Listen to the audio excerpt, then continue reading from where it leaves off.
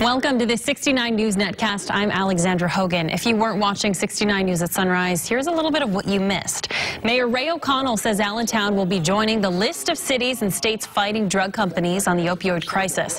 He'll make the official announcement tomorrow during a press conference. He'll be joined by U.S. Attorney Joe Kahn. And a Schuylkill County man is facing charges after an all-night party took a deadly turn. Police say 36-year-old Michael Grady is charged with criminal homicide after allegedly shooting and killing 25-year-old Stephen Molina while showing him a gun. Grady is being held without bail.